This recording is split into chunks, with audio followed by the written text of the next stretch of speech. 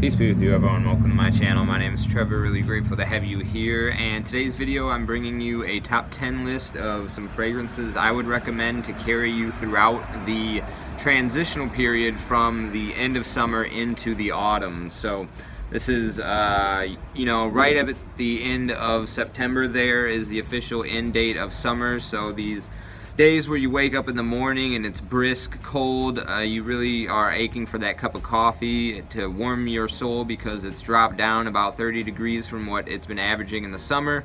And by the afternoon you're ready to put on a pair of shorts even though you started the morning with a sweater. So that type of weather is what the theme of the list is going to be centered around. And I'm going to start this list off in no particular order here with perhaps the most hidden gem on this list, and it's going to be Fig Confite from the house of Therapia by Aroma. So this is a indie house. They are out of Miami, Florida, and the perfumer was trained in Grasse, France. What you get with this fragrance in particular, and by the way, $30 for 100 ml, and the quality is through the roof. I like to compare them to imaginary authors in terms of quality. Now this fragrance though is a perfect blend of basically Un Jardin and Mediterranee from Hermes and By the Fireplace from Martin Margiela. So this opens up with that very watery kind of dewy green woody fig elements that you get out of the Un Jardin and Mediterranee, and then it dries down into this very sweetened, nice sort of woody, smoky, vanillic, gourmand almost fragrance. So Fig Confite, candied fig, it has it in parentheses here, is what it is named, and it executes very well on that. Un Jardin and Mediterranee from Hermes is one of my favorite fig fragrances. I wish it lasted a little bit longer, but this I wouldn't say solves that problem entirely, but because the fig element of this fragrance shows up and then dies down after about 1 to 3 hours depending, but you get that really nice gourmandy By the Fireplace style sweetness, woody, vanillic, smoky quality throughout the continuance of the wearing, which is like an all-day 10-hour fragrance on my skin at least. So it's Fig Confite for the first fragrance on this list, transitioning from the end of summer into fall. Next up, we have a recent addition to the collection and a new favorite of mine, and that is Junoon Oud. So this is an Haramain clone of Bulgari's Tiger. I believe these are going for right around the $50 mark on Joma Shop right now. They come in 75 ml bottles. But yeah, it's just more of a woody take on Bulgari's Tiger. I've not smelled Tiger, but I own Black Panther from Alexandria Fragrances, and I also own, or I've sampled Suspiro's Vibrato. For me, both of those fragrances lend a little bit towards like an orange juice style accord, like a very, just like an orange juice scent profile in some sense, where the woodiness in here kind of reduces that orange juice quality and makes it more full-bodied and rich and sweet, and more woody than juicy, I would say. For here, I really enjoy how it kind of makes the scent profile a little bit more grown up, and it has a little bit more dimension to it for me. The quality, you could definitely tell that the ingredients in Vibrato are a little bit more, there's more vibrance in that fragrance than in this. Like I feel like this would be like the saturation on the picture was turned down a little bit, but the overall scent profile is great. I get compliments with this one. It lasts a long time, and the sillage is good enough that people are smelling it and compliment me on it. So like I said, a recent favorite of mine, this is Junoon Oud from Haramain. Really great. That woodiness also just adds to that more autumnal kind of essence, or the spirit of autumn with that more rich, dense, woody quality. Okay, moving on, we have L'Instant de Guerlain Eau de Toilette from Guerlain. It is a beautiful citrus over the top of like a sawdust with a nice powdery chocolate added in there. So yeah, like Nesquik, sawdust, and a beautiful fresh zesty lemon.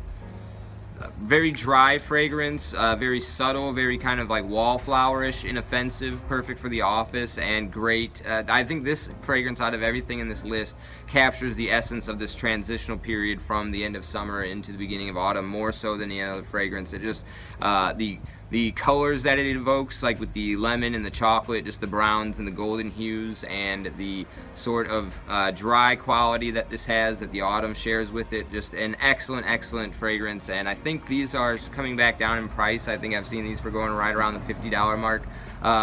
Maybe that might have been a tester without the cap, I don't know, but this is well worth, you know, anything under $100 is going to be good for 100 ml of L'Instant Guerlain Eau de Toilette. So moving on, another fragrance that has really nice citruses with some more kind of powdery aspects to it as well. This is going to be Kenzo's Jungle. Perfumer was Olivier Cresp on this one. Very nice, beautiful, sparkly lime. So this is mostly like a lime, fizzy lime, but then you get this really nice like nutmeg and cinnamon, and almost like a grandma's spice cupboard sort of dry, dusty cooking culinary spice, but with this beautiful zesty lime that just freshens it up and like adds enough contrast to build it out into a full-bodied fragrance. Just excellent, excellent stuff right here, that from Cresp. And I think this one is still, if you get it from, I think Forever Luxe might be selling it for under $40 right now. Check out their eBay page, look for this one there. That was the best price I've seen recently. That's Kenzo Jungle, really nice sparkly lime and sweet autumnal spice. Classic Terre Eau de Toilette, kind of like a dirty, earthy orange. Yeah, just like a dirty, earthy orange smell. The dirty earth is something that is going to be off-putting for some people, especially if you're new to the hobby, but overall it opens up as it develops on your skin into this really nice powdery woodiness with that fresh orange essence. It actually gets quite, I don't want to say sweet, but it has this very warm, inviting, and just elegance and softness about it. Just a very, very elegant and classy classic. This is Terre Eau de Toilette. Excellent, excellent stuff. That earthy quality lends itself to the autumn, whereas like the orange, bright, and you know, airy quality about this also lends itself towards the summertime. So perfect transitional fragrance, and it evokes a perfect golden orange hue that you would get in this time of the year, like kind of what I have going on behind me with the scent profile that this offers. Okay, moving on, we've got one from Chanel. This is Pour Monsieur Eau de Parfum. So this one, I kind of felt it was a little bit too sweet at first. When I first got it, I got it in the springtime. I felt that may have been a premature assessment just because I think my palate was a little bit tired of sweetness coming out of the winter. But now, as we're getting ready to head into the fall and I'm getting tired of the citrus aquatic kind of notes, the sweetness in here is a really nice, smooth, creamy lavender. Very, this is the only barbershop style fragrance I would say really in this list. There's one other nice kind of soapy fragrance here, but this one is the definitive barbershop in here. And what I really like about this one is that the lemon in here is so pronounced. It might be like one of the most pronounced citrus, bright, sparkly notes in a barbershop fragrance in my collection. I think maybe like Acqua di Parma, Colonia comes kind of close, but this is like vanilla, lavender, and lemon, and it just is excellent, superb. A little bit sweet for my personal taste, but you know, the lemon does offset it very well to the point where I'm comfortable wearing this in the high heat. But it is perfect for this time of the year, transitioning into the autumn, out of the summer. Check this one out. Really glad that I do own this one, and I highly recommend it for this time of the year. This is Chanel Pour Monsieur Eau de Parfum. Okay, next. One that is something I've been reaching for probably more so than any other fragrance this month of August. This is Tom Ford's Costa Azzurra Parfum. Really nice blue-green fragrance, very woody cypress and oak, and then a sort of nice marine citrusy expression as well. Like kind of, I like to think of it as like the oak trees and their lumber soaked in the air, like the salty air of an ocean sea breeze, soaked into the wood that is in the cypress and the oak in here. In a certain way, it's like a more grown-up version of Acqua di Gio Profumo.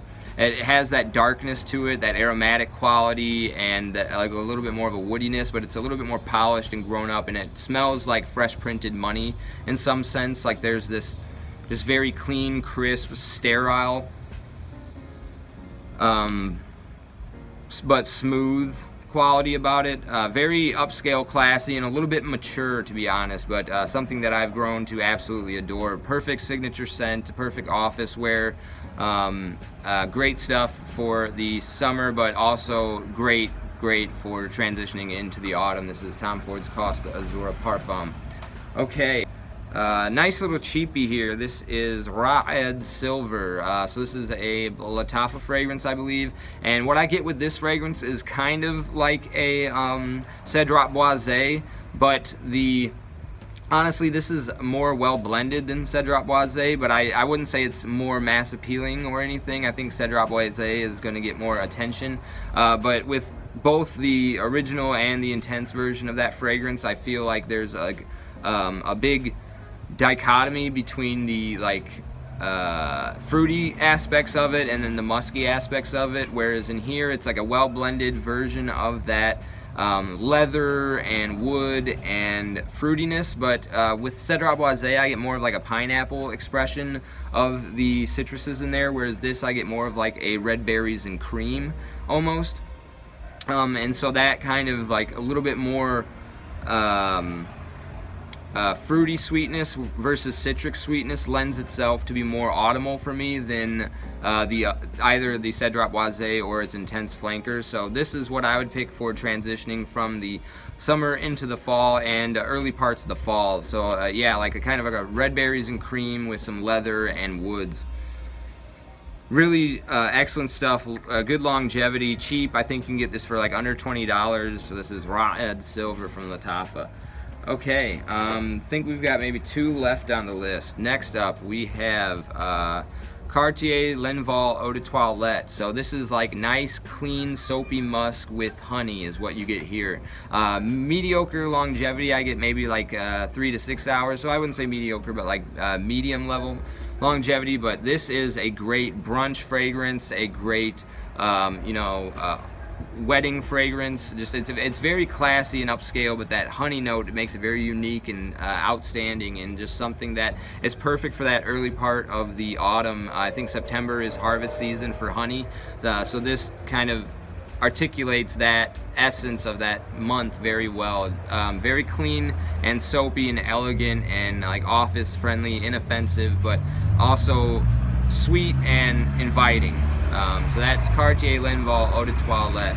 And finally, the last fragrance on this list is going to be Versace Eros Flame. Also pretty affordable. I think you can find these 100 mLs for right around $50 at the moment. What you get here though is a very nice aromatic citrus, I think like lemon, vanilla, black pepper, rosemary are going to be the 4 main notes in here. So like a very nice, very loud aromatic rosemary and black pepper and lemon, and like a sweetness from a vanilla, and then geranium also. So the original Versace Eros has a mint in there that makes it very kind of like this cooling sensation, and it mixes with the vanilla, and that's its signature, like mint vanilla. This uses geranium, which is also a very like minty, cooling kind of note, but it's got a little bit more of a floral nuance, I would say. And they use that in here instead of mint, so you've got that going on as well, but it keeps to that Versace Eros DNA, just it's a little bit more aromatic and peppery. Beautiful stuff, and that little bit more peppery side makes it spicy for the autumn and for the cool weather, and this is going to be a great one for its namesake, for like bonfires here at the end of summertime as well. So check this one out if you haven't already. I think it's getting discontinued, definitely worth picking up. That's Versace Eros Flame, and that is the end of this top 10 list. Recommended fragrances for transitioning out of the summer into the fall. I really appreciate you sticking with me to the end of the video. Let me know if you have any recommendations for this category in the comment section down below, and as always, I appreciate you. Take care.